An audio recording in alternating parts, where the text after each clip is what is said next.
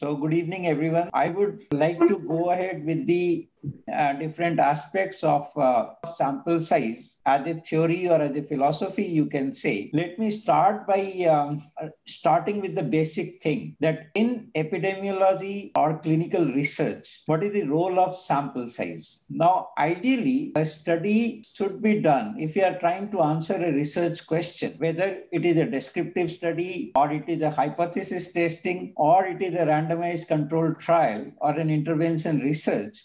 In every possible research scenario, the most ideal condition is that all those persons who are going to be affected by this research, that means if you are trying to find out the prevalence of a disease in a particular community, then the entire community in which the disease may happen should be studied. If we are conducting a analytical research in understanding risk factors for a particular disease, for example, hypertension and the role of stress in hypertension, then an ideal study would be to have all the people who suffer from hypertension, and we could find out how many of them had a stressful life which could have led to hypertension in them. Similarly, if you are doing an intervention research, if there is a new drug to be tried as a therapy for a particular disease, then ideally the trial should be done on all those who have the disease. This is the utopian or most idealistic situation, but you all understand that this is impossible to achieve. We cannot conduct a study on an entire population, the target population. We cannot conduct a study on all patients of a particular disease, or we cannot do that intervention on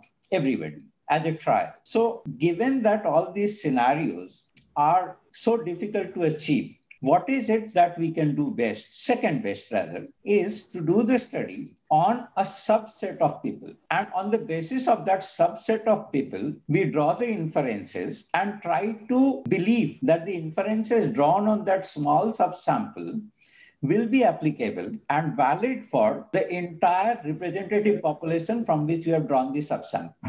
Let me give you an analogy. Most of you are very young, if I understand, because I can't see your faces. I don't know how old or young you are.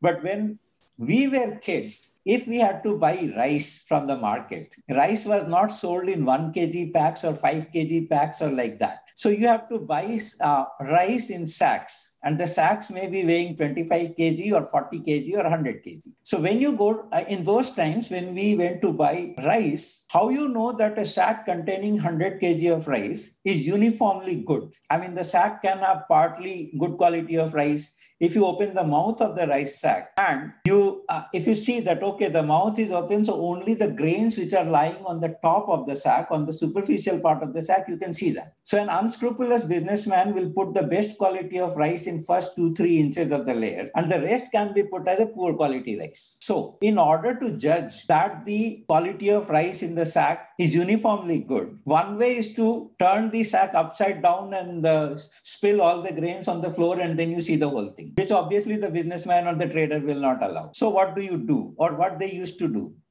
They used to have a device, a contraption, like a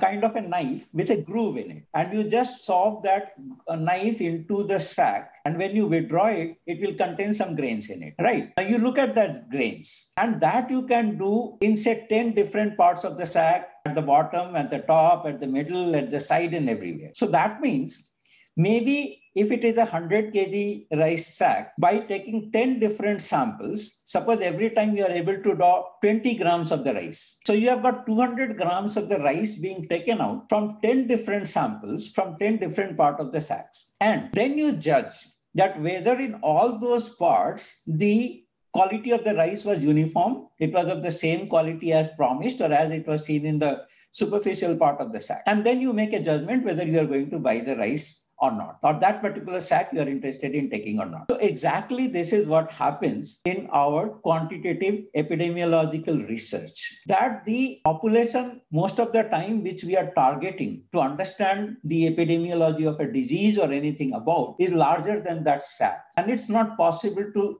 look at every grain. So you need to draw samples from different parts of that population. And this drawn part is known as the sample. So it is less than an ideal situation. So how good is your understanding of the quality of rice depends on how efficiently and smartly you drew those samples. So the same thing happens here, that from the target population, how efficiently, smartly, and effectively you drew your sample is going to decide that the inferences drawn on the research conducted on that sample is going to be applicable or representative of the entire population on which the inferences are to be drawn, right? So this is the premise of calculating a sample size. And it not only depends on the fact how big is your sample size, how many people you should include in your study of that particular category, but also what are the possible sources of error that creep into your research because it's sample based. So try to understand that how erroneous your study or your results can become will depend on certain variability. Now, here I'm introducing a term variability, and today morning only probably I saw an email where Ashish has talked about variable, and he said that he's going to introduce the term variable at some point of time somewhere, but we need to understand it here, that all parameters that we measure in a research are concerning the measurement of certain biological phenomenon or social phenomenon or natural phenomenon occurring in our bodies. Right. And because every individual has a different value for one particular characteristic, and that value varies from person to person, and maybe it varies within the same person at different points of time. And you cannot predict or you cannot pinpoint that variability to 100% accuracy. Let me elaborate with an example. What is a variable? A variable is your gender, whether you are male or female is a variable. Why do we call it a variable? That suppose there is a crowd which has mixed population, like it has males, it has females, and the door is closed and you are standing outside that door and you have Shelja sitting with you, and you are asking Shelja that the next person who will walk out of the room after opening the door is going to be a male or female. Now Shelja may give an answer that the person going to walk out may be a male. It so happens she does not know and you don't know that who is going to walk out next. So it may be right that the person turns out to be male, or it may be wrong and the person who actually walks out is a female. That means there is an uncertainty that the person who's going to walk out is going to be a male or a female. Then you assign a quantitative value to that probability, that possibility of whether a male will walk out or a female will walk out. And that probability can vary anything between 0% and 100%. But the most likely probability is 50%. Why? Because you don't know. And there are only two possible answers, either male or female. So that way the probability is 50%. But if the options were 4, say, if I add another dimension to it, male and female, and whether wearing a specs or not wearing a specs. So now there are 4 possible combinations: male wearing a specs, male not wearing a specs, female wearing a specs, female not wearing a specs. So the person who is walking out is going to be any one of the 4 possible combinations, and that makes it 25%. You add a third dimension, a third variable, and the probability will come down to 12.5% of a particular answer.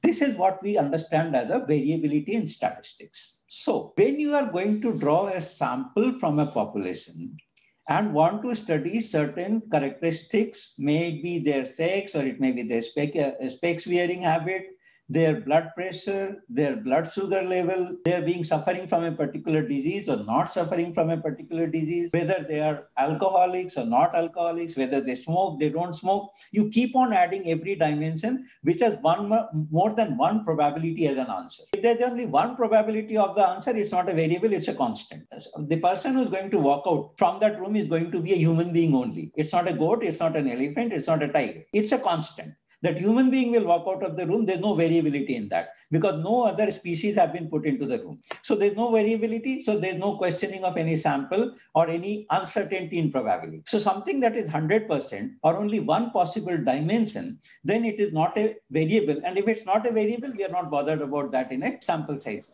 or in the sample size calc. So it's very important to understand this variability as a concept when you are doing a sample-based research, right? This is the first thing I wanted you to understand. And the moment you introduce this concept of variability, the variability introduces the concept of uncertainty. And when it is a matter of uncertainty, you always try to be as certain as possible within that uncertainty frame. Am I going to pass the exam? I don't know. That is the first answer. But the subsequent answers are, yes, I have done good. I think out of 20 questions, I have answered 17, 18 correctly. And if I have answered 18 correctly, I think, and even if there are 15 correct, I'm going to pass. So that uncertainty, you are trying to assign a measurement to it. And the reality may be when the results come out, you get only 50%, you passed. On that dichotomous variability, you said you were going to pass, you passed. So it was a 100% correct answer. But you said you answered 18 correctly, so you should have, out of 20, you should have scored 90% marks. And you thought maybe 2 were wrong, you should have scored 16. 16, yeah, that means you should have scored 80% marks. But your result came to be 50%. That means your probable estimate was gone wrong. And what you actually got in paper was 50%, whereas you were expecting 80%. So there was an error in your judgment by a value of 30%. Now, could you classify that why there was a 30% error? How I should have assessed myself better that if I said I'm going to get 80%, my result should also come out as 80%. That depends on your ability to correctly and accurately assess a situation. Let's come back to epidemiology. When you are doing a research based on sample, the sample by default carries a variability with it. That out of your target population of 10,000, you are going to select a sample of 300 people. And those 300 people, when you are doing the measurement on those people, will give you a certain value of the parameter or the variable that you are going to study. That variable will have different values in the remaining 9,700 people who are lying in the population. And so when you again do a sample of 300 fresh people, a different set of people, you are going to get a different value of the variable. But your limitation is that you cannot at a time take more than 300 people out of that 10,000. So you have to work in that limitation. And you have to ensure that with that given 300 people, how accurately I can predict the value of a particular variable in that entire population. This is where your statistical mastermind or your ability to conduct a statistically valid research will rest on. And that is why there is so much to know or so much to understand about getting the right sample size, getting the right sampling technique, and getting the right sample in terms of measurements that you are going to do. Right. So now if you proceed systematically to the more mathematical side of it, those uncertainties that we talked about are known as possible errors. And these errors, if I remember correctly, you had a class by Shelja on hypothesis testing, right? So there you must have heard of a null hypothesis and an alternate hypothesis. And in that hypothesis testing, you might have come across two terms. One is called type 1 error and the other is called type 2 error, right? Or alpha error and beta error, like that. So these uncertainties, which are based on your sample study, are basically, we are calling them as errors. And we are likely to make two types of errors. One is alpha error or type 1 error, and the other is known as the type 2 error. Okay, your objective is to minimize both the errors. As less error you make in your inferences, the more accurate extrapolation of your results will be on the larger population for which you are trying to understand with different parameters of, right? So what is the ideal situation? Ideal situation is type 1 error should be 0% and type 2 error should also be 0%. But that is again hypothetical. In a sample-based study involving variables, you can never have a 0% type 1 error and 0% type 2 error. So now you start compromising.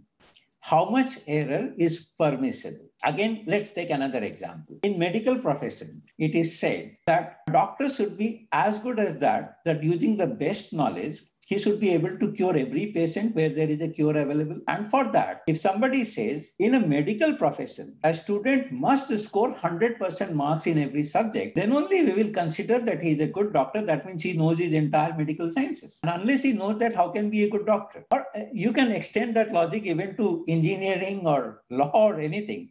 But because life and death are the most important parameters, I'm taking this. That he should be 100% efficient, and he can be 100% efficient only if he has 100% knowledge. So all professional examinations should have a rider that unless you score 100% marks, you're not going to get an MBBS degree. That is the hypothetical situation. So we start compromising. But up to what level of knowledge assessed quantitatively using the tools available, we can consider a person to be good enough to practice medicine. And if you start compromising gradually, we decided to fix the margin at 50%, which is of course very arbitrary. But we said that 50% is the margin. If you score 50% or above, we will consider you as good enough to practice medicine. And if you score 49.999%, you're not good enough to practice medicine. That objective criteria need not necessarily translate into the efficiency of that person as a doctor. That's also some kind of a compromise you are making. So the same thing happens here. That if 0% type 1 error is not possible, should we stop at 1%? Should we stop at 5%? Should we stop at 50%? And that call of judgment is not taken by the statistician. That call of judgment is taken by you as a researcher, that how much error is acceptable in the research that I am going to do. Now that the quantity of research has become quite substantial, thousands of people are simultaneously doing research in thousands of places. So we have to arrive at a consensus. And that consensus is that our type 1 error should be not more than 5%. Now, I won't go into the detail of describing type 1 error because I believe that has been covered, or you already know that, because that is the premise on which sample size is calculated. And the second error, which is known as the beta error or type 2 error, is more difficult to control.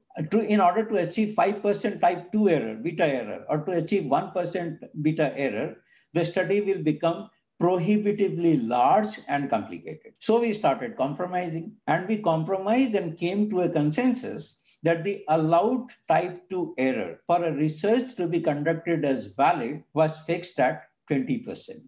Now, these two numbers, 5% and 20%, are not sacrosanct.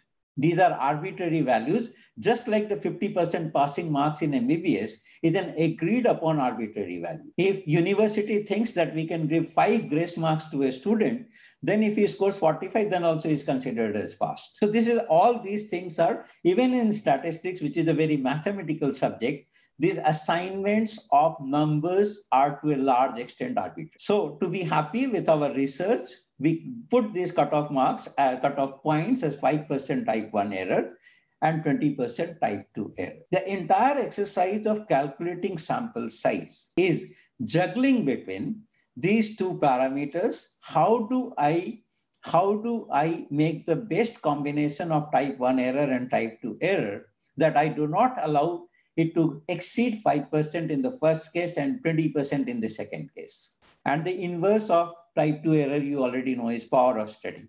That is, if the type 2 error is 20%, then power of the study is 80%, right? So in the end, you want to, when you present your research to the world, you want to say, look, my type 1 error is not more than 5%. But if you say my type 1 error is not even 1%, people will sit up and look, oh, here is a study which is better than the norms or better than the standard. It is setting a new benchmark. That is, it has reduced its error to 1%. And power of the study also, standard is 80%, but you are saying, no, I'm able to achieve 90% power. Better, definitely better. But at what cost? Is it that we are making too much efforts in doing one research where 80% is acceptable, I'm going to 90%, I'm going to 95%? That's really not needed. So these are arbitrarily set guidelines. Okay. The next important part is that the calculation of the sample size involving these two parameters become a little more complicated due to certain other factors which creep in, which are not as significantly life-altering as type 1 and type 2 error, but there are. And those factors vary from design of the study. So if you are going to do a descriptive study, if you want to know the magnitude of a disease, then if you are going to find out the prevalence of a disease, then you need a different method to calculate that sample size. So we developed a formula, which is the most popularly known formula among the researchers, that if you are doing a prevalence study, then you calculate the sample size using a formula which is commonly known as 4pq by L square. And you have to know what is P, what is Q, what is L, and where does that. And one thing here also important is that in prevalence study, only type 1 error is taken into consideration. Type 2 error does not feature in descriptive study, where you are trying to quantify a number of any particular event and describe it as a percentage or as a proportion. So there only the type 1 error is taken into consideration.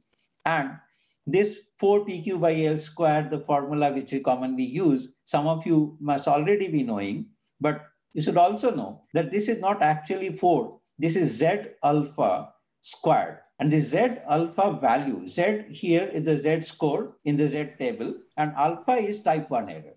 So the Z score for a defined value of alpha, which we put it as 5%, will be 1.96. And if you square 1.96, it's approximately 4.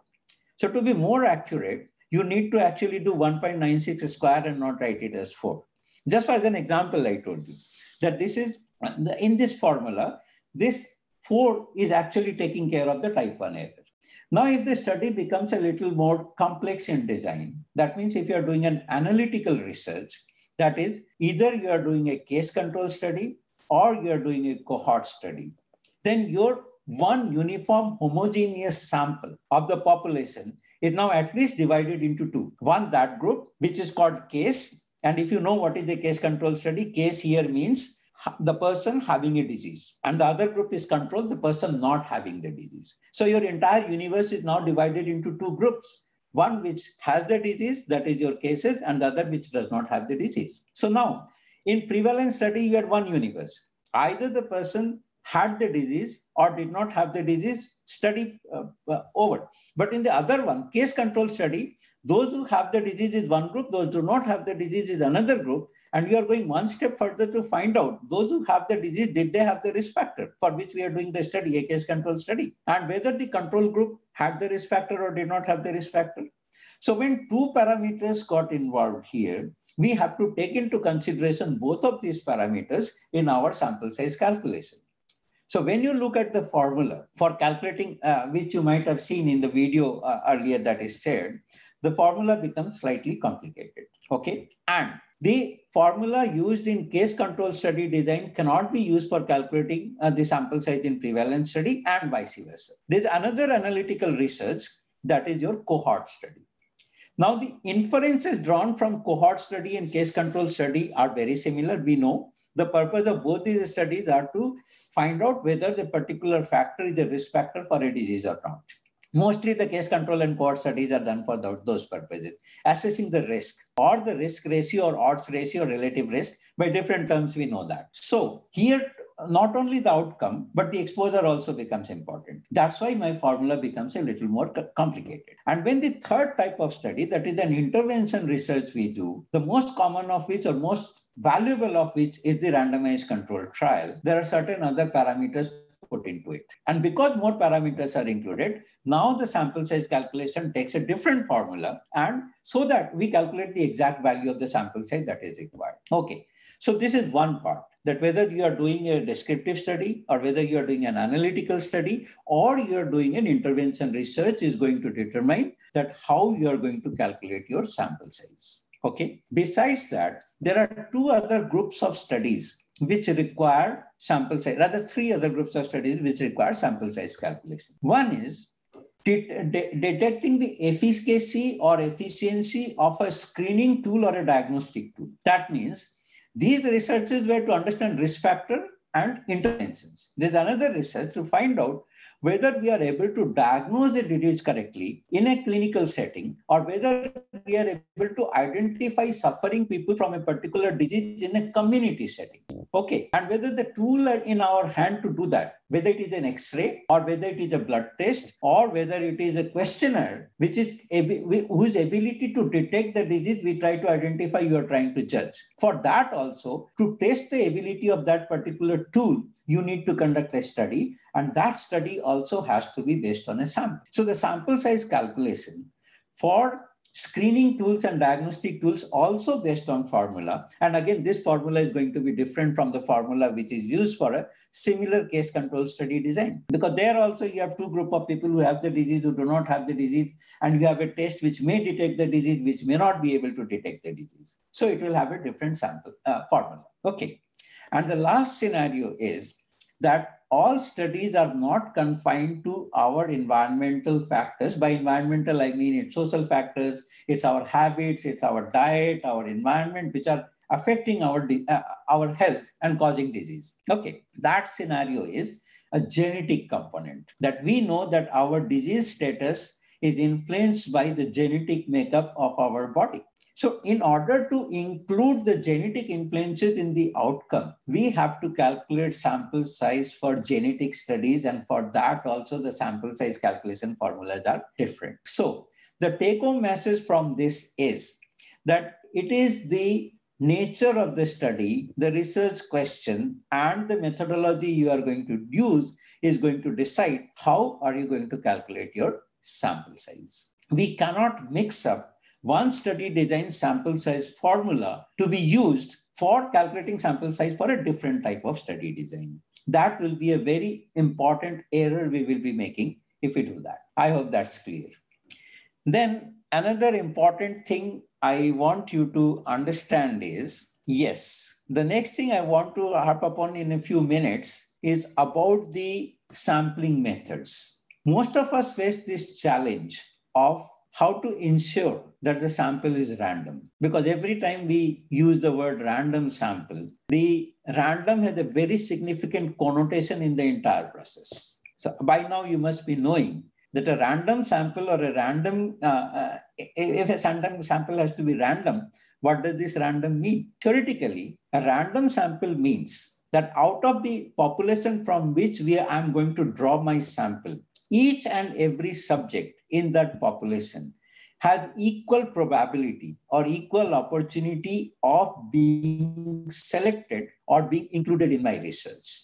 That is assured by randomness of my sample. Okay, so we say we are going to conduct a random sample-based study. Now, this is a very tricky component. How do you ensure that your sample is random? There are more challenges in ensuring random sample than in designing anything else in a research design. This is my experience from working in the field of epidemiology and statistics for whatever years I have been doing that. And every time I find that majority of this set of researchers come bargaining with the statistician with two things. Can we reduce the sample size? It's a bargain. Can we tweak certain things so that what you are asking is strictly as a random? If I tweak that little bit, will that affect my study? And they bargain that somehow do something that I use a smaller sample size than what you have calculated, and do something that, see, you cannot get the random, so please allow us to do the study even if we cannot do the random sample. So it is like a patient coming and bargaining with you as a doctor that you're going to prescribe me 5 medicines to cure me. Can we not reduce it to 2? A tuberculosis patient, if he comes and says that so many pills to pop in a day, this is just humanly impossible. I want to bargain, give me 50% of the pills and assure that I will get cured. Now, as a doctor, you probably can never do that. And the same is the dilemma of the statistician, that the way scientists or researchers pressurize the statistician, intimidate him into accepting the bargain and saying that, okay, do it on a smaller sample or do it on a non-random sample, is same as putting the life of the patient at risk because the patient is bargaining for it. Okay, so that's why ensuring randomness is very important. And that randomness assurance actually has a further complication. We say simple random sample. When we say simple random sample, what does it mean? It means that the entire population cannot be stratified into subgroups. And even if it is a 1 lakh population and we are going to draw a sample of 2,000, we have to ensure that every one of that 1 lakh people has equal opportunity of being included in your sample of 2,000. You can visualize how humongous the problem may be or how difficult it may be to achieve, right? In different settings. I won't go into that detail because of the paucity of time. So what I will do is, I'll tell you that we need to be as random as possible. If we cannot achieve simple random sampling, let us go for stratified random sampling. Let us go for systematic random sampling, or let us go for population proportionate sampling, or we can even go for cluster random sampling. These are basically small gifts given to compromise with the simple random sampling, which is the most correct and most appropriate technique of sampling. Okay, but you cannot go out of this domain of the listed methods of random sampling, that is simple random or systematic random or stratified random or population proportionate or cluster random. Now, random sampling is what we want, but at the same time, if random sampling is not doable, then all hopes are not lost. You can still conduct research with non-random sample, but remember and beware that if you are conducting a research using a non-random sample, then do not apply inferential statistics, which is valid only when your sample is random. So don't collect a sample in a non-random manner and expect to apply a t-test there. Expect to apply a linear regression there, which is based on the principle of random sampling, right? So you do a non-random sample and be honest about it and tell the world that your sample is not random. Therefore, in spite of a large sample size, I'm not going to apply any test of significance. That is the highest level of statistical honesty, if I can use that term. And there are several methods of non-random sampling. To list a few again, it can be convenience sample, it can be judgmental sample, it can be quota sampling, it can be snowball sample, or it can be a lot quality assurance technique of sampling, whatever. These are the non-random sampling techniques. Okay, so this is what I wanted to give you as a background knowledge when you embark on calculating your sample size, right? The life for the statistician 20, 30 or 40 years ago was very tough. He only had basic calculating devices at his disposal, and he had to calculate sample size by putting in numbers in the complex formulae and then calculating the sample size. In your times, the work has become easier, like in all other fields. For example, for a clinician, without a battery of laboratory and radiological investigations, diagnosis was based on clinical acumen. But today, the battery of investigations available, I will say not battery, it's a plethora of investigations available, are so used that your clinical acumen occupies a minuscule percentage of the entire diagnosis process. We rely so much on the laboratories and the radiological tools than our clinical acumen. And as a result, just like Darwin's evolution theory, the clinical acumen is gradually declining among the clinicians, and it is taken over by the technology, whether it is laboratory-based or it is radiology-based or it is ultrasound-based or whatever technology you talk about. So the medical sciences, which when we were students was told that diagnosis is an art, now we cannot anymore say that diagnosis is an art. Now diagnosis is a science. The art has taken a backseat. So the same thing happens here, that here art, it is more of a science, and it has become easier. Easier in the sense that you need not sit down with your pen and paper, write down the formula and start putting in values into that to calculate the sample size. The life has been made easier by ready-to-use plug-in methods of calculating the sample size. So you are freed from the burden of remembering, mugging up, or always carrying a handbook of sample size formulae for calculating your sample sizes. All you need are the software in your laptop, or in your computer, or now even on your mobile phone, that in any case you are carrying. So there's no more an extra burden on you for calculating the sample size. Life has become that much more easier for you. Okay, I have a question here. The query is regarding statistical analysis in a convenience sample study. I would like to ask it through an example. In COVID times, we started a study where we took a convenience sample of patients coming to our hospital during a 2-month period. So do we apply test of significance or not in this study? Well, that's a very interesting question. What I said was that convenience sample means you have not adhere to random sample. So all the tests of significance which have a pre-criteria or a precondition that these tests are applicable only on randomly selected sample, you're not supposed to apply those tests of significance. Okay, but if it is a convenience sample or if it is a non-random sample, then you can apply the tests which are applicable. For example, some of them are known as the non-parametric tests. Now, non-parametric tests have two types of scenario. One is a smaller sample size, very small sample size, where the principle of normalcy cannot be upheld. Then you apply a non-parametric test. Sometimes in convenience sample also, depending on, just to add, I'll say that statistical analysis is of two types: exploratory statistical analysis and inferential statistical analysis. First, you carry out exploratory data analysis of the data that you have collected after convenience sample and see whether each variable, what is the distribution of the variable, whether it is normally distributed, it is not normally distributed. If it is not normally distributed, then what kind of distribution is follows? There are about 70 different types of distributions. In our medical sciences, most commonly we use 3 or 4 distributions. At most, advanced statistician may use 10 distributions, not more than that. So what are those distributions?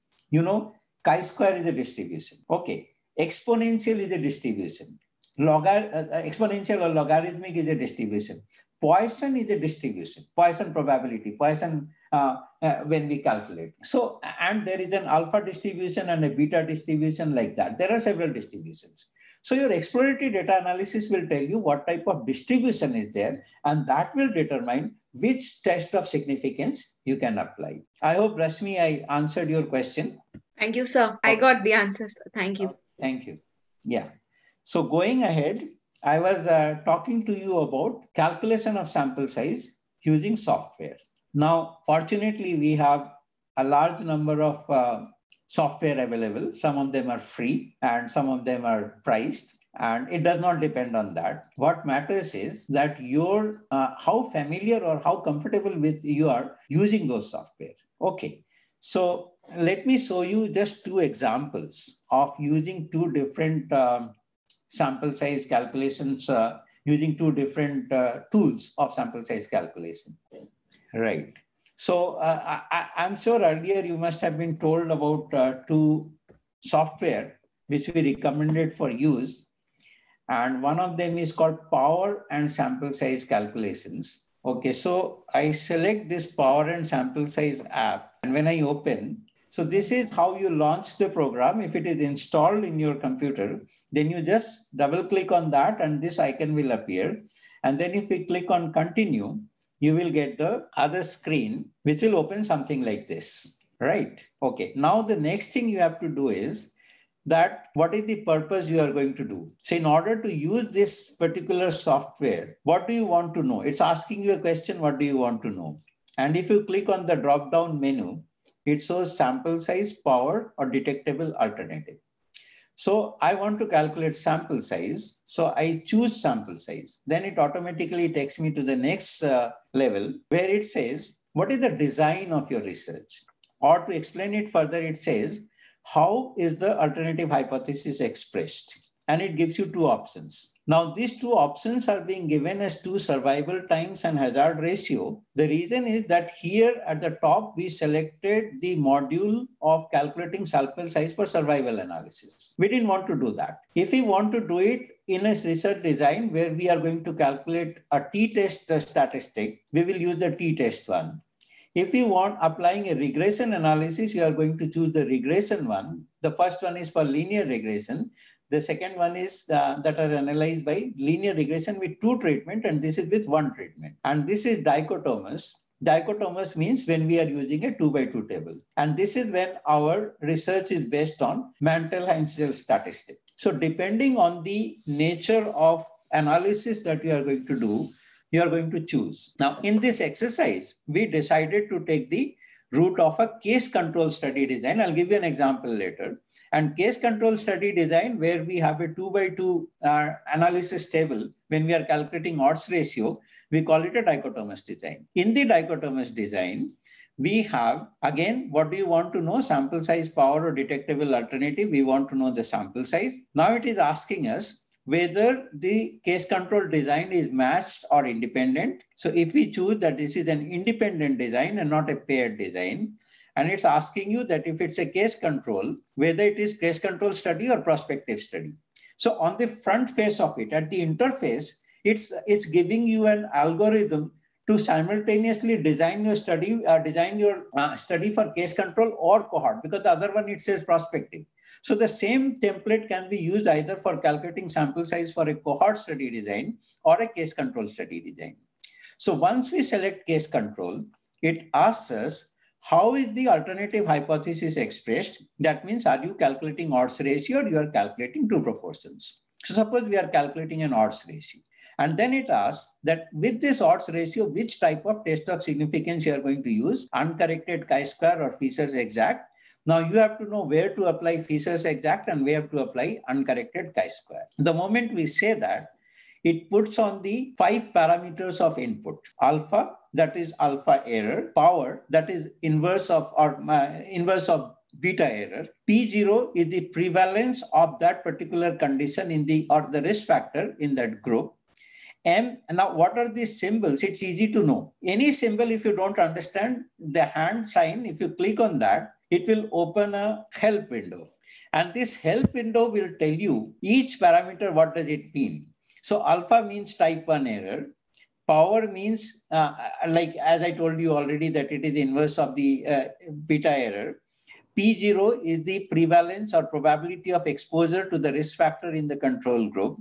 P1 is not needed, though they have explained. What is M? M is the ratio of control to experimental subject. That means in a case control study, we always decide whether we are going to have a 1:1 ratio or 1:2 ratio or 1:3 ratio, like that. So in M, we have to put that ratio. And the other term is, this is the phi term. And this means odds ratio of exposure in cases relative to control. So another important thing in this kind of research is that our research is based on a priori hypothesis. A priori hypothesis means before embarking on the research, whatever known data was there, you are going to make use of that. And using that a priori knowledge, you are adding your own research to it, and you are generating post hoc knowledge or new knowledge. And that new knowledge will become a priori knowledge for the subsequent researchers to do that. Okay. So keeping that in mind, here we have to know what is the hypothesized odds ratio or previously known odds ratio for that same analysis. You have to put it here. Once you fill up all these data, you click on calculate and it will give you the sample size. Okay. So quickly, let's look at a research, a study which Amir has shared as an exercise for this particular work. You must be having it with you. It says a case control study is being planned to find out the association between severe COVID-19 and type 2 diabetes mellitus. A previous study has shown that among those with diabetes, 59 developed severe compared to 256, that is 17% of non-T2DM patients got it. And the resulting in an odds ratio of 3.53. So my a priori odds ratio in this particular case is given as 3.53. I put it there. The M is my ratio. And most commonly we take the ratio of 1:1, that is equal number of cases and control. By default, the type 1 error we are putting at 0.05. And power of the study, if we take type 2 error as 20%, power of the study we will take 80%, expressed in absolute numbers always. Do not write 80 here, do not write 5 here. You have to convert into absolute values, that is 0.05%, 0.05 as 5% is to be written as 0.05 and 80% is to be written as 0.8. And it's also asking what is the exposure risk factor in the control group. So here it is 17.6%. So I will put it as 0.176. So now all questions are answered. And then I say calculate. So when you calculate it, at the top, it's giving you a sample size value, which is 50. The next important question is how to express this sample size. And to make life easier for you, it has given you the entire detail here. It says, we are planning a study of independent cases and controls with one control per case. Prior data indicate that the probability of exposure among controls is 0.176, that is 17.6%. If the true odds ratio for disease in exposed subjects relative to unexposed subjects is 3.53, we will need to study 50 case patients and 50 control patients to be able to reject the null hypothesis that this odds ratio equals 1 with probability or power of 80%. And the type 1 error probability associated with this test, with the test of this null hypothesis is 0.05. So many times the PG students come and say, you have calculated the sample size, now tell us how to write it in the protocol. So that makes life easier. You can copy it to the log. So you say copy to log, and then you go to log. And in log, it's giving you everything, which software we used, what was the version, how to cite that in your references list, how to cite that, what is the type of study, what did you want to know, what test you are going to apply using this data, and this entire narrative. And this you can directly go to the file. You can print it. The log can be printed. So you go to print log and it will give you a printout, or you save log to a file, you can save it for your reference subsequently. So this is as easy to use to calculate sample size. And this can be used in all these conditions when you are doing a survival analysis, when you are using quantitative data, a t-test applying, or you are doing regression, or a proportion analysis data, that is case control design or a Mantel-Haenszel design, right? This is about the power and sample size program. It is free. It can be downloaded. It can be installed on most of the basic computers, right? The other very relevant software or very useful software is called G-Power. So if you take G-Power has something like this. And this is more organized than your PNS. But obviously, if it is more organized, it gives more options. So it's a little complicated to use. But it gives you so many options. Which type of test you are going to use? If it says t-test or exact or f-test or chi-square test or z-test. And in what scenario? The scenarios are so many. It can be correlation. It can be linear regression, bivariate regression or multivariate regression. It can be means, comparison of means in different scenarios, between two dependent means, between two independent means, difference from a constant. When you have non-parametric test, when your data is not normally distributed, you use these non-parametric tests. So even for those, you can calculate the sample size here. And the example given are Wilcoxon sign rank test for matched pairs for one sample and for two groups. And you can go for a generic test also, right? And then it also asks you what type of power analysis you want to do. You want to calculate the sample size. You can calculate of all the 5 parameters, that is alpha, beta, alpha, beta, and sample size. Of the 3, 2 you have to provide, the third it will calculate by default. And yes, it adds another dimension, that is effect size. So out of 4 possible dimensions, you feed 3 and it will give you the 4th value. Any 3 you feed the 4th value, it will give you. So that is the beauty of this particular program. And that is why it is more advanced than the other one, right? So these are the input parameters. So as I'm already running out of time, it's an hour. So either you can do it as an exercise or quickly, if we look at the second exercise that Amir has provided, we are looking at a research question, whether there's a difference in efficacy of ACE2 antagonist and ACE inhibitor. Now it's a quantitative variable. And what we are using here is a quantitative data. Drug treatment group, all parameters were assumed as follows. Mean change of systolic STBP, what is that? Sitting diastolic blood pressure, sorry. In new drug treatment group, 18 millimeter of mercury. Mean change in the standard treatment group is 14. So the difference between the two groups is 4. And the delta 0 is 3 millimeter and S standard deviation of the sample is 8. All these parameters are given along with alpha beta. All you need to do here is to first decide whether you are going for a one-tailed study or a two-tailed design. You calculate the effect size. If you do not know the effect size, you can determine the effect size. It will give you an option to calculate the effect size. And here effect size can be calculated by giving different parameter values and it will calculate the effect size for you. Okay. Yeah, let's keep it at that only. And if it is a t-test and we are going to use it for independent means, so most here it is a comparison between two independent means. So you put up the mean 1, mean 2, the ST of group 1 and ST of group 2. You include these parameters, and if you calculate, it will give you the effect size by default. So here, if I randomly put the values, so it is saying 18 and 14 are the two means, and the two standard deviations given here are delta 0 is delta is 4, and suppose if I group the other one as 8, and so it will calculate the effect size. Now you transfer the effect size to this window and you can close this. And then alpha error is 0.05, beta error or power it's giving us 0.95, which is too high. We will reduce it to 80%. Allocation ratio 1:1 we will keep, and we will say calculate. And in calculation, it's telling you the total sample size required is 64.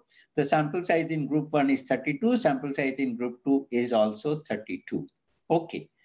And this also has another very important aspect to do is you can draw a graph, you draw a plot, but to see a sliding scale with different power. If you change the power, how the sample size will vary from having a minimum power of 60% to a power of 95%, the sample size will go up from something around 32 to 110.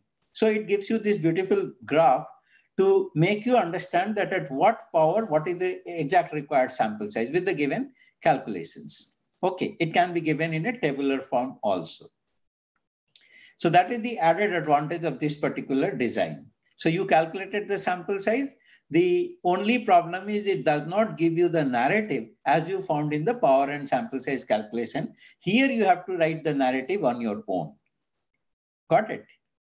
Okay, so now since it's time up, I'll stop here. These are the two sample sizes that I wanted to, the methods of calculating the sample size that I wanted to show you. So I'll stop there because these were the two areas. I wanted to give you a background of sample size calculation and demonstrate these two methods of calculating sample size or these two software.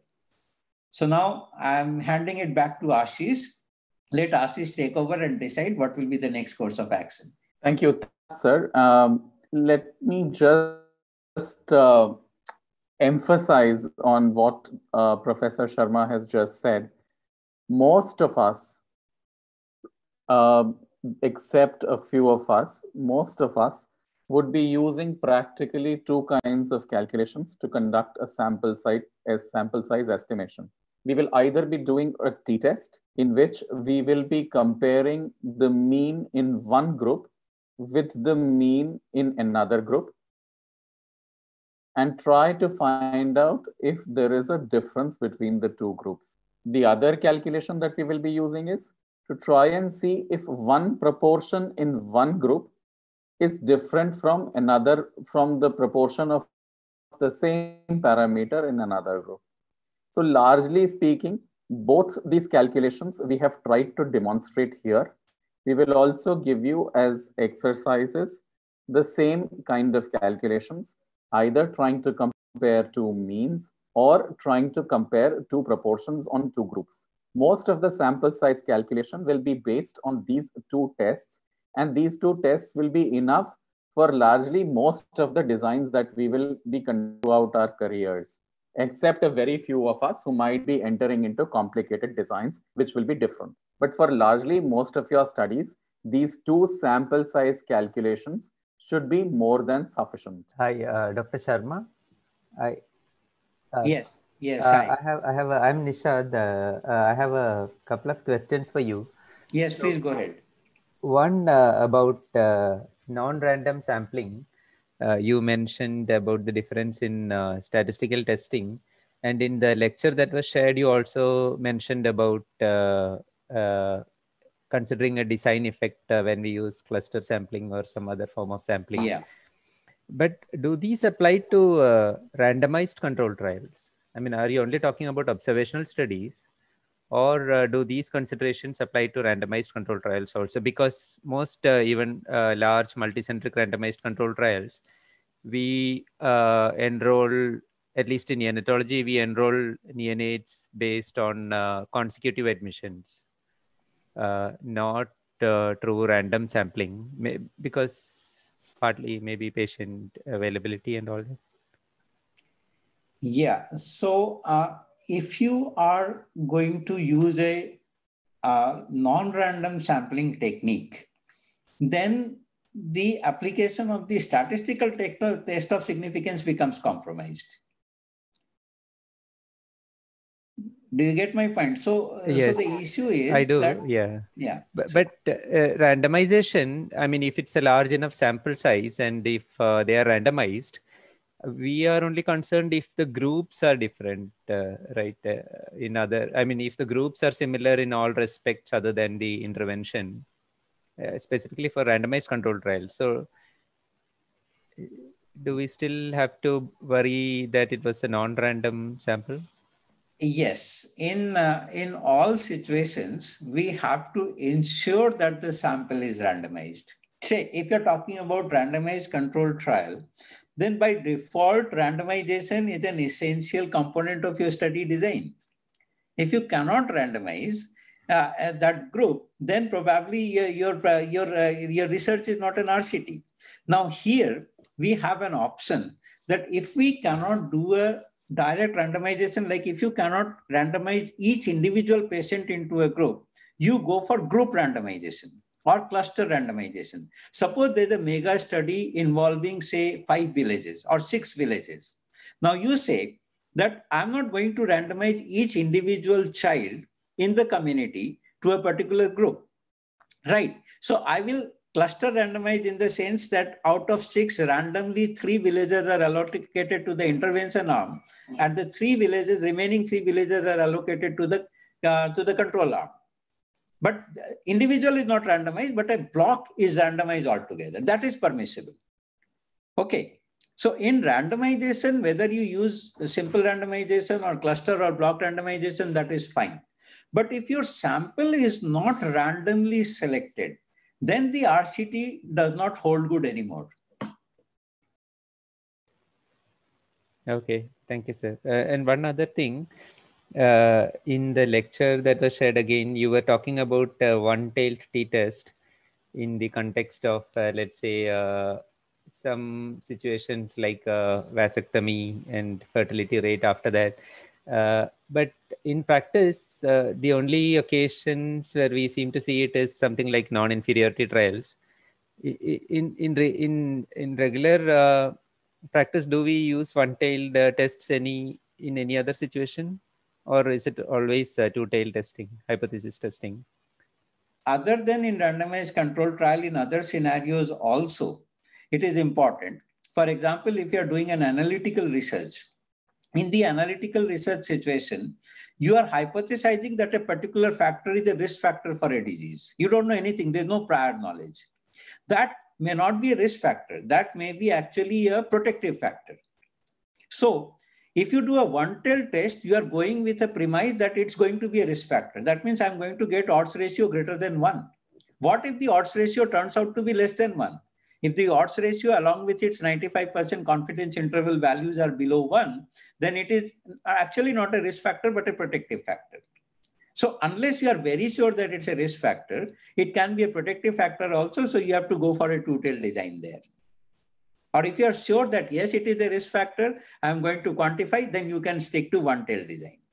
Power and sample size is a software which gives you exactly what you need to write in your protocols. And you just need to change a few words here and there. And you can just copy the paragraph and put it there in your sample size estimation in your methodology. And it works pretty decently and pretty well. So if you have a little bit of common sense, you just change 1 or 2 words there and substitute a few parameters, and you will be in good way.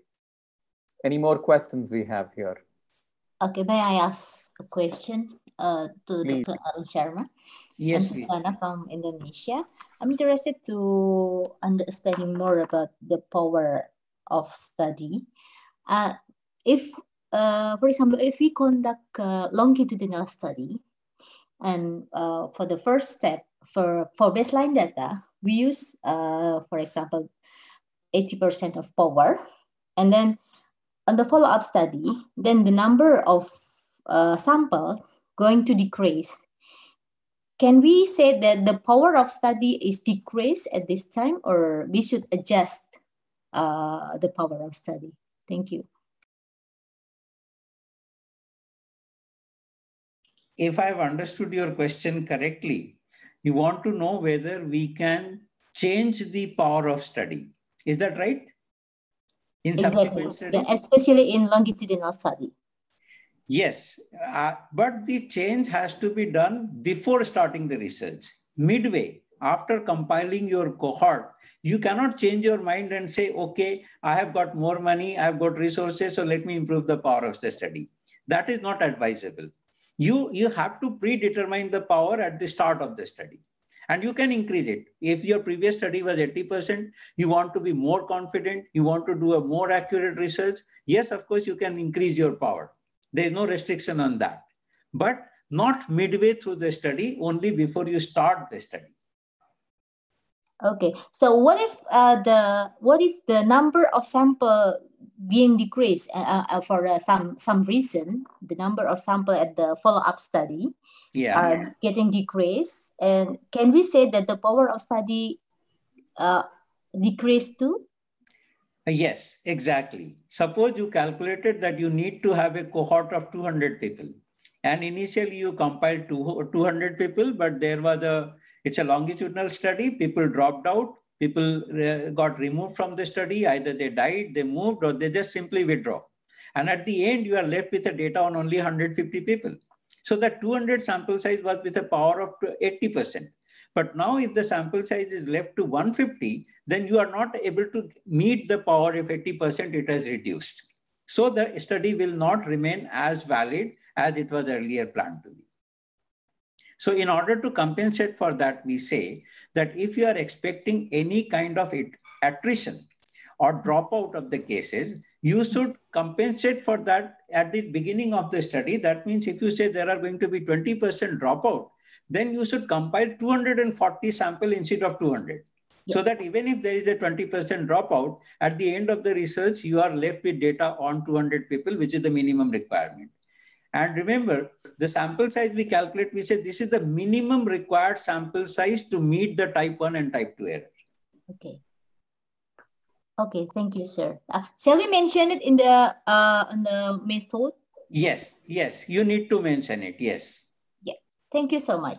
You're welcome. In fact, another example of that could be like you are designing a time-bound research like a postgraduate thesis, and you suddenly find that COVID came in and Jakarta was hit by a wave of COVID pandemic, and you realize that you are left with a smaller sample size.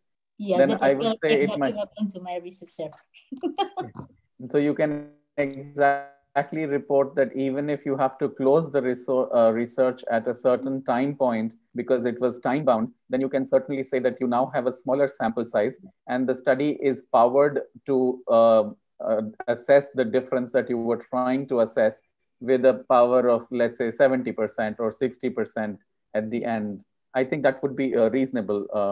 The only quick take back from this would be you should know how to calculate sample size using power and sample size software or GPower software, and be able to calculate sample size based on a difference in two proportions or based on a difference in two means, or comparing one particular mean to a predetermined or pre-evaluated or pre-established value. So once you are able to do this, you can do most of the sample size calculations.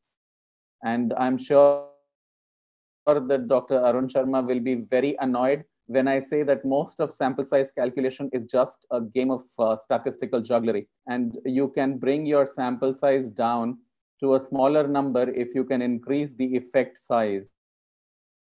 Although effect size should be clinically determined and clinically estimated based on prior studies. However, still in previous published literature and in different studies, you get a wide range where you do have an option of playing with the effect size in such a manner that you can bring down the sample size to more manageable numbers, even in studies where you first might find the sample size was extremely daunting. Sir, your comment on that, Professor Arun Sharma. I know you don't like that approach, and that is unscientific approach, but let's hear you on that. Yeah, in fact, in practical situations, on reality situations, what you say is absolutely right. Even I have to do that at some point of time when the situations are not ideal.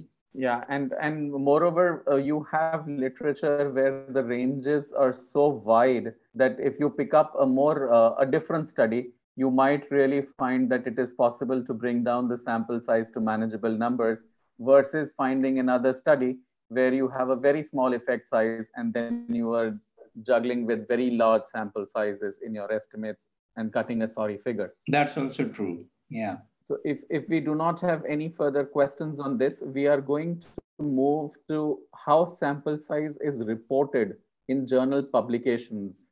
So we have picked out a few articles, some of which we will be sharing with you to do as assignments in your groups later. And one of those we will be discussing here, and Shailaja would be presenting the article and will present how exactly sample size is usually reported in published literature. So most studies in most journals don't even talk about sample size, and it becomes a redundant exercise most of the time. But in ideal conditions and ideal articles, it is always good to present how you came to a sample size calculation, what were the assumptions used, and what was the power calculations that you did. So we'll pick up a few articles where this kind of reporting has been done, and Dr. Shailaja will present and discuss one of such articles. Dr. Shailaja. Thank you, sir. So as I said, it was really difficult to find the articles where appropriate reporting of sample size has been done. In fact, to be very precise, only journals of good repute like NEJM or BMC had such articles where sample size was reported appropriately. So I think it will be a good exercise for us to know how to report sample size. Although sample size reporting is a very crucial part in your protocol when you're presenting that to your ethics committee or the scientific committee, it is as important to report the same when you're publishing your literature. Okay, so without further ado, for this particular session, we have chosen a case control study design only because that is what we have been discussing so far. So in continuity, when you're talking about sample size reporting, the first question and the most obvious question is, what do you report when you report a sample size? By which I mean, what are the components that you will be using? Since we've already discussed about G power and power and sample size calculator, both the softwares. This is the third software that is very readily available. It's called EpiInfo, and it is a mobile-based application also. It is a web-based application also.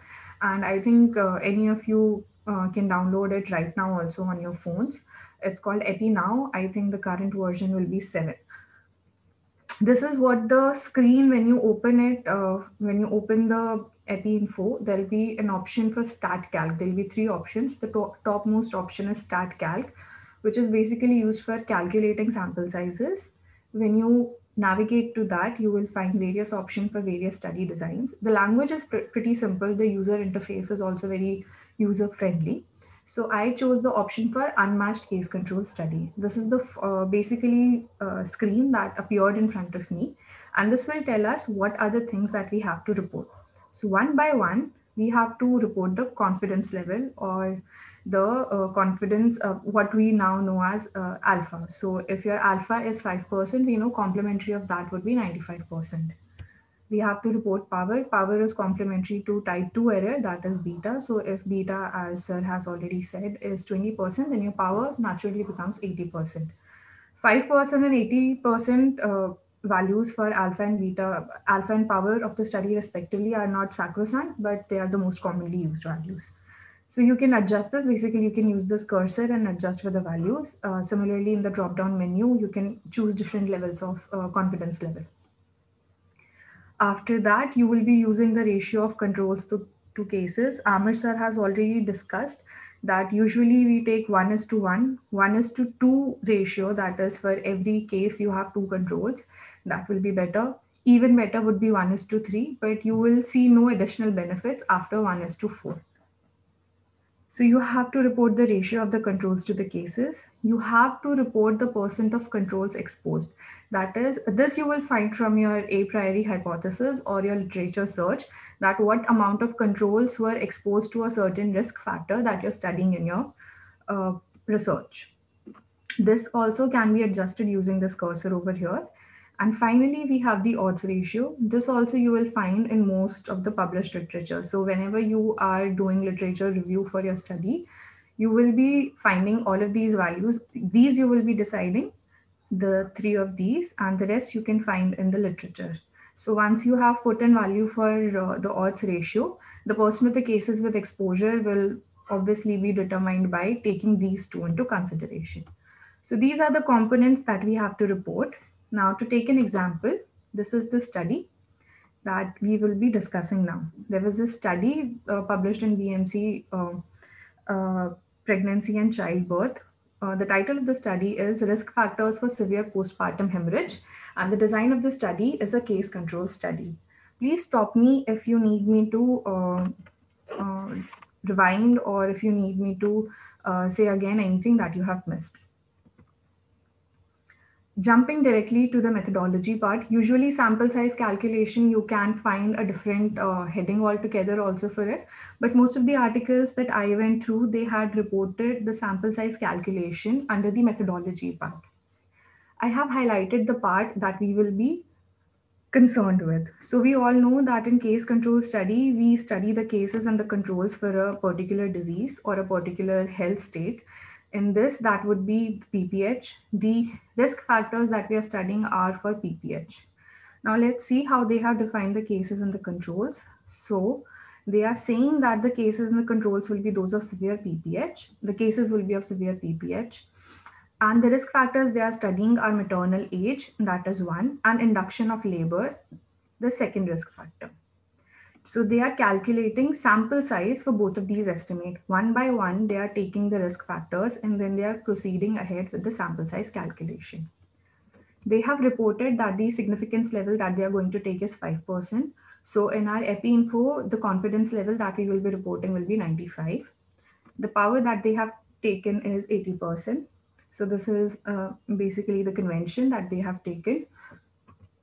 The case control ratio they report to be 1:2. Now the next line basically tells us the percent of cases or the percent of controls that have been exposed.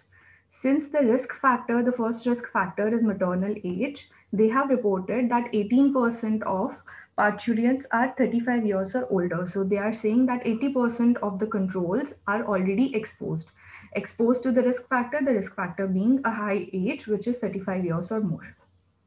And then they say, from their literature review, they say that a minimum detectable odds ratio that they are going to consider is 1:4 or 1.4. And putting all of that into the formula or the software that you're using, they finally got a value of 656 cases. And multiplying that by 2, you get 1312 controls. So we had a 1:2 ratio. So that means a total of 1968 patients they are going to take. Then they proceeded further and they estimated the frequency of induction of labor. That is the second risk factor, which was induction of labor. And the frequency of induction of labor that they have estimated was a mean of the two things that they have considered. The two things being that in Norway, or the study setting where they are doing the study, the frequency of labor induced with oxytocin is 3.4%. And the population-based study basically reported the total rate of induction of labor was 10.8%. Since they did not have a direct measurement, they basically took a mean of these two rates, and that will constitute your rate of exposure for the risk factor for the controls.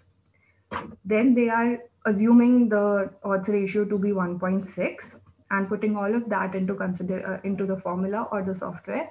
They finally got a value of 698 cases and 1396 controls. And then they added the two and they finally got a total of 2094 cases. I have performed the calculation in the EpiInfo software, taken the significance level 95, power to be 80%, ratio of controls to cases to be 2, % of controls exposed.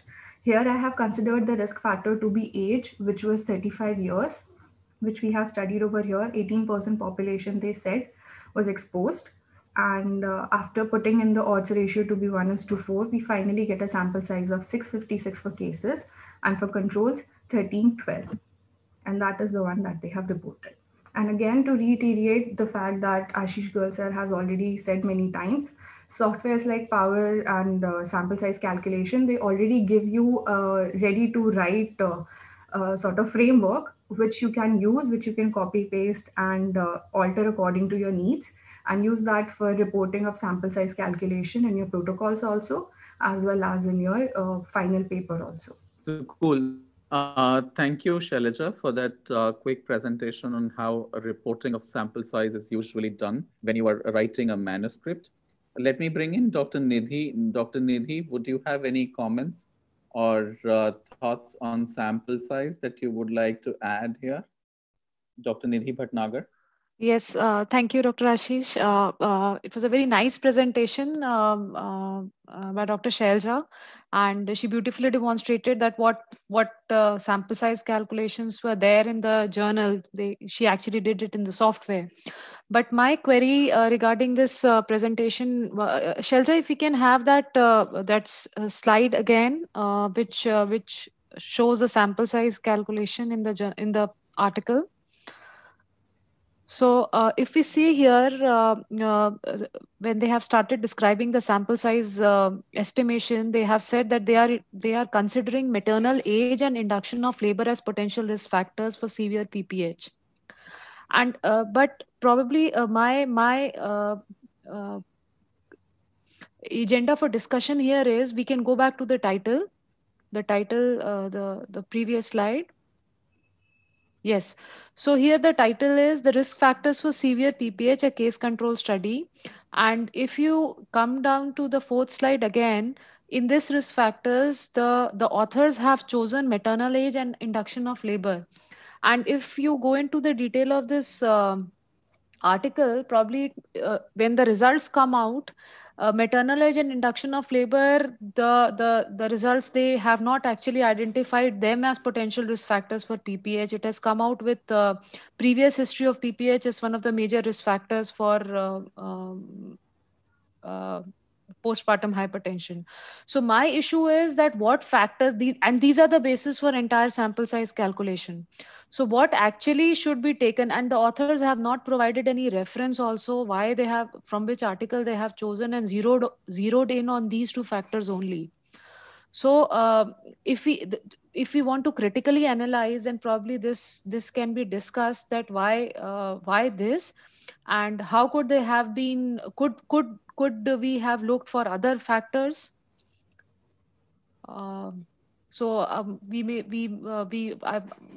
We may start discussion on this if somebody has a comment on it. Yeah, I think Dr. Arun Sharma could address that issue, and we could take that. Because okay. Sir, I would like to add on this, because many a times when we are reviewing articles, and even when we are searching for review articles for our own study, that what article should we consider for sample size calculation, we often land in this confusion that which data we should actually use. So we end up using the data which gives us the sample size which we want to have. So yeah, very true. Yes. Yeah. So, sir, please. So let me tell you a few rules of thumb here. First thing is, if there are multiple risk factors that are contributing to causation of a disease, and you want to understand the quantitative estimation of each of the risk factor, then we go by the rule that suppose there are 5 risk factors, and they have different prevalences in the unexposed group, and you calculate the sample size using all 5 different risk factors. In fact, one of the papers which Shailaja has shared with you, I remember, they have actually done this exercise, that they have calculated sample size using all the possible factors. And then the largest sample size that you get, by default will be covering all the smaller sample sizes calculated. So suppose your minimum sample size calculated with one risk factor is 300 and the highest sample size calculated was 700 and the other sample sizes were between 300 and 700. That means if you choose the parameter which is giving you a sample size of 700, by default you have covered 300, 400 and 500 also. So we advise that the risk factor which is the smallest odds ratio or which has the least prevalence will give you the maximum sample size. So you go by that and choose that. Or the other answer is if there is a technical difficulty in assessing all the risk factors or the clinical significance of all risk factors are not equal, then you have to justify that you are using a particular risk factor which you consider as most important, even if it is not giving you the largest sample size. Then that has to be related to your setting of objectives of the research. If your primary objective of the research is to find out the relationship between a risk factor and the disease, a particular risk factor in question, irrespective of other risk factors, then you will go for the sample size for that, and others will remain, understanding other risk factors become your secondary objective. That is the other way out. But ideal is to go with the largest sample size. And the convenience of choosing that particular article, which is giving you your desired sample size, is obviously a sample of convenience or referring to a convenient method of calculating, which is certainly not statistically or scientifically correct. In that, the dictum is choose a study which is geographically nearest to your area of research. If you are doing this research in Delhi, then the other study which you want to quote should have been done in Delhi. If not Delhi, in a similar population, say a metropolitan city in North India. If not that, then probably go for the whole of India. If not that, then go for South Asia, like that. Those compromises are allowed depending on availability of research, but not by the convenience of matching your available sample size. That's it. That's all. Yeah. Thank you, sir. So I think that emphasizes that concept enough, that you generally choose the highest sample size, the risk factor, which gives you the highest sample size, so that all the others are covered. So may I ask a question if none of the participants are yet ready to ask the question? Please go ahead. So what are the harms, if any, with taking a larger sample size than calculated? And I'm talking statistically, not in the terms of logistics that we will require more logistics. No, statistically, there is no harm as such. But when you calculated your sample size, you fix certain criteria. That type 1 error will be 5%, type 2 error will be 20%, like that. Yes. Now, suppose you exceed the sample size by double. If the calculated sample size is 60 and you recruit 120 participants in the study. Now, this 120 participants will actually give you an erroneous p-value. Yes. Because you might be aware, or all the participants, I want to say, that one of the disadvantages of a large sample size is that if you go deeper into statistics, you will find that you can prove any difference to be statistically significant by increasing your sample size infinitely. Let me illustrate this point. That the example in which Ashish was talking about reading habit and blue color, a choice of blue color, he showed the difference between the two groups having an odds ratio of 5.9. Now, for that, we calculated a definite sample size, say, for example, 70. Now, if you increase the sample size to 300, then, and after that, if you apply the test of significance, you will find your p-value coming out to be 0.00001. Okay, that means it is showing as extremely significant. Or with that sample size, even an odds ratio of 1.01 may become statistically significant. So you are going to make an inappropriate or wrong either overestimation, or you are going to make an underestimation of the true relationship or the true odds ratio that is existing in that particular group. So this is the disadvantage of having a larger sample size without altering your alpha and beta parameters. You need to redefine your alpha and beta parameters if you increase the sample size, and that you cannot do after going back. Once a study has been done, then you cannot go back and say that I wanted to have a different alpha and different beta. That is the problem statistically with a larger sample size. Sir, can I ask one question, sir? Dr. Nidhi, Yes. sir. Yes, go ahead. Sir, in your lecture, you mentioned that if we are not randomly selected a sample, then tests of significance don't hold any relevance in inferential statistical analysis. Yeah, yeah. So, sir, my query is that if we, in the exploratory analysis part, if we find the data to be normally distributed, because of the size of the sample, if the sample is large and we have a normal distribution of our data, then also we cannot go ahead with a test of significance, because usually then we go ahead. Usually the practice is that people they report a test of significance in if the normalization criteria holds true. Then yes, there is a theorem. Shalja, please remind me. I once again forgot the name. The central limit theorem. Central limit theorem. Thank you. Central limit theorem gives us this leeway in statistics that if your sample size is too large, or in the population, if you take sample from an infinitely large population and you repeatedly take these samples, then the sample mean will always have a normal distribution. So if the sample mean has a normal distribution, we assume that the population mean will also be normally distributed. This is called central limit theorem. So central limit theorem gives us a weapon in our hands where we can justify even a non-normally distributed sample also. But it is something like a last resort. We should not always fall back upon this central limit theorem premise and consider any and every sample to be normally distributed. That will not be probably a statistically fair and honest thing to do. So I have a question for you. Yes, please, Rashmi. Sir, like sometimes when we are doing and planning the research thesis for a PG student, that time we go for sample size analysis calculation, and we get a sample, say, of only 10 patients per group, with power of study as 80% and alpha error as 5%. Yes. And then we talk to the statistician that since we'll have more availability of time and resources, and can we increase the power to 90%? So when we increase the sample size, generally comes to 1.5 times the calculated as per the 80% power.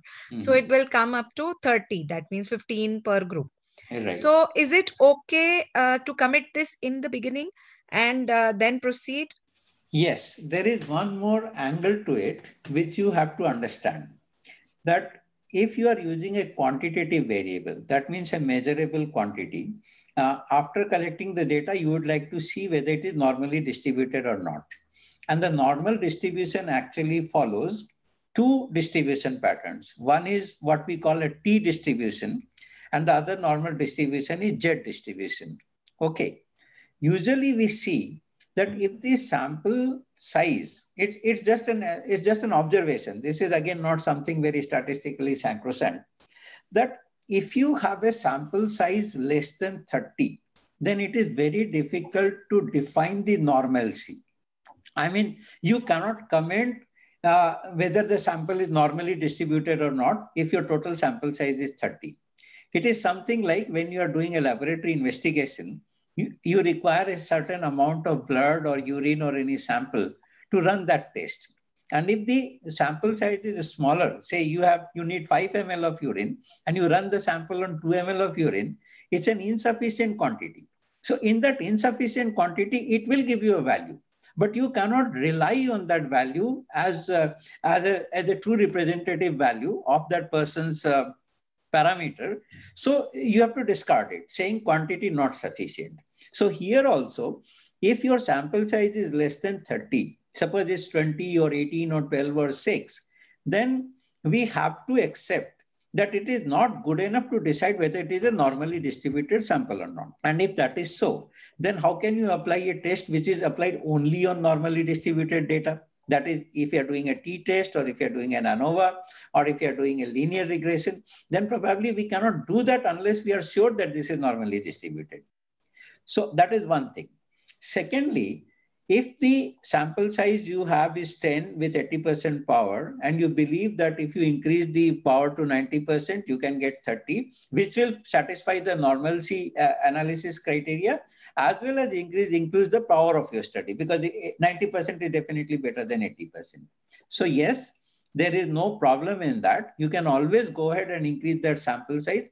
But actually the narrative which is written in the protocol is a little flawed, which I've seen in my past experience in sitting in these protocol presentations, that the calculated sample size was 10, but since we had time and we had resources, so we are going for more. That is not the correct reasoning. The reasoning should be, you forget about that. You said that we decided to conduct the study with 90% power and 1% type 1 error. Nobody is stopping you from doing that, as 5% is your big starting point. So you improve it, you make it to 1%, 80% power is your starting point. You want to increase it to 90%, absolutely fine. There's nothing wrong in it. You can do that. Right, sir. Thank you, sir. And continuing with that, I would like to ask you something else, sir. So like for pilot studies, we most of the time say that 30 can be taken as sample size per group. So I think the basis is that only that 30 would be the representative of a population, and normalcy of data can be checked on that 30 number. Exactly. Yes. In fact, if I had known earlier, I have a few slides where we have shown that as you increase the sample size from 5 to 10 to 20 to 30 to 50, how the curve changes. And after 30, it becomes almost constant if the data is normally distributed. So we take 30 as the cutoff limit. Right, sir. Thank you so much, sir. You're welcome. Thank you very much for this participation. And I hope what I said did make some sense, and you are better informed now about the sample size calculation. And I hand over to Shelja for concluding this session. Thank you so much, sir, for that comprehensive, brilliant, and very intriguing lecture. Always a pleasure listening to you. Thank you. Thank you, everybody. Have a good night. Bye. Thank you. Good day, sir. Thank you. Thank you. Thank you, sir. Thank you. Thank you, sir.